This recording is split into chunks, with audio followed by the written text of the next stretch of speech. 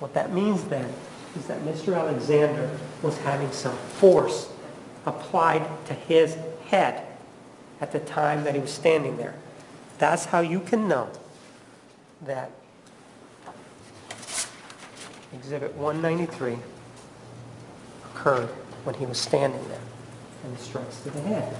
Because the splatter that is on the mirror indicates movement. Hitting him. And then he goes and flies into the mirror. But he's not dead. He's still standing there. This woman that came to visit him came prepared now.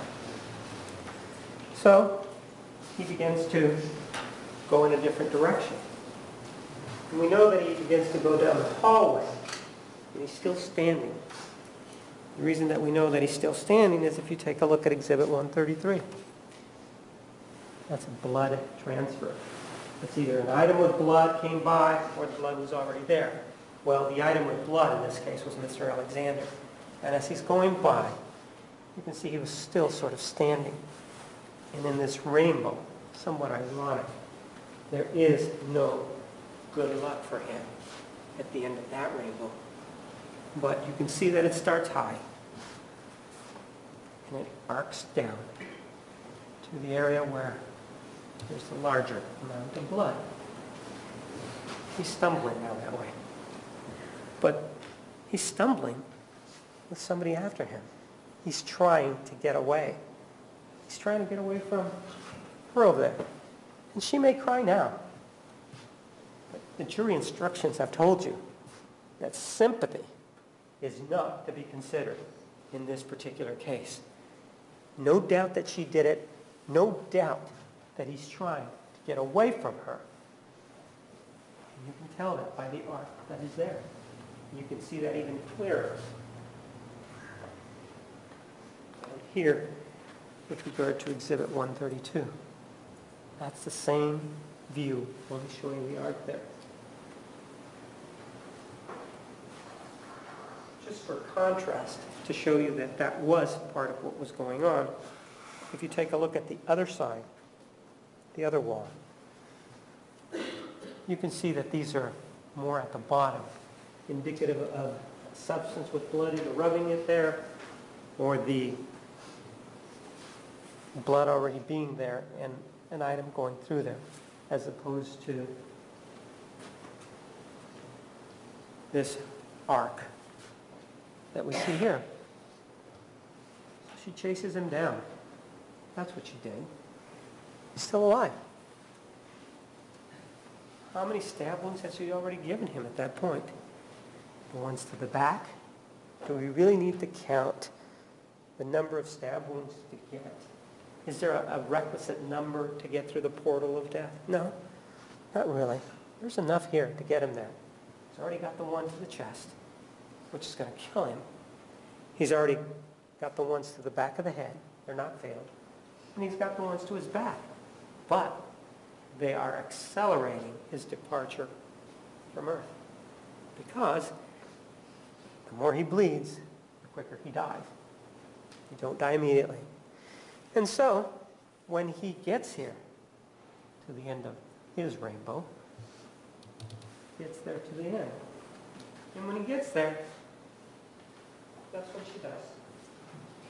This is exhibit number 205. Slits his throat from ear to ear. There can be no doubt that he got there on his own volition, by his own movements, as he tried to get away from her. You know that because of the bloodstain pattern. You know that because of Exhibit 130, which shows you. And remember, the rainbow is right above there. He goes down, he collapses there. She catches up to him and goes for the throat.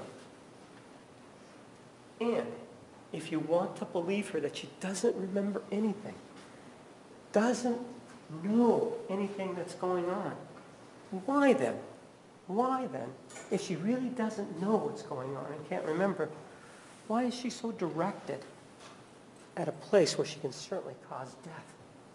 If she really didn't know what was going on, if it was just really passion, if it was just a heat of passion, then you wouldn't have a directed hit to somewhere that's going to kill. You would have dispersed all over the place.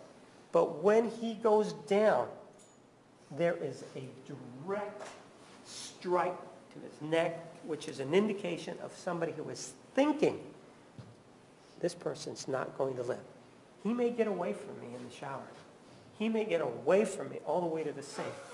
And he may stumble his way down that hallway. But you know, I caught him.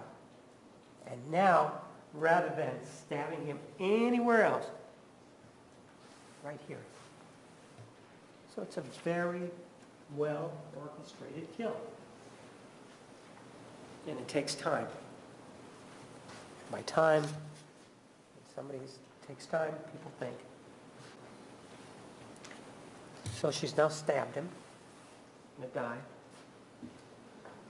Now he's tried to get away, went to the sink, and what's almost something to consider, another thing to consider while he's at the sink is that in front of the sink is a mirror.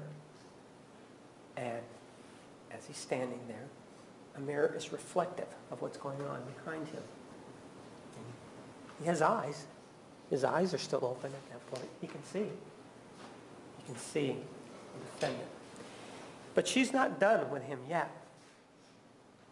And again, the point here is that if this were a heat of passion, if this were a situation where somebody was just upset, it would be random all over the place. But this was a strike to kill right at the neck.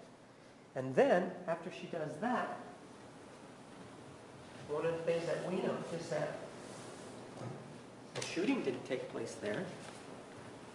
The shooting took place near the sink, where he had previously been standing.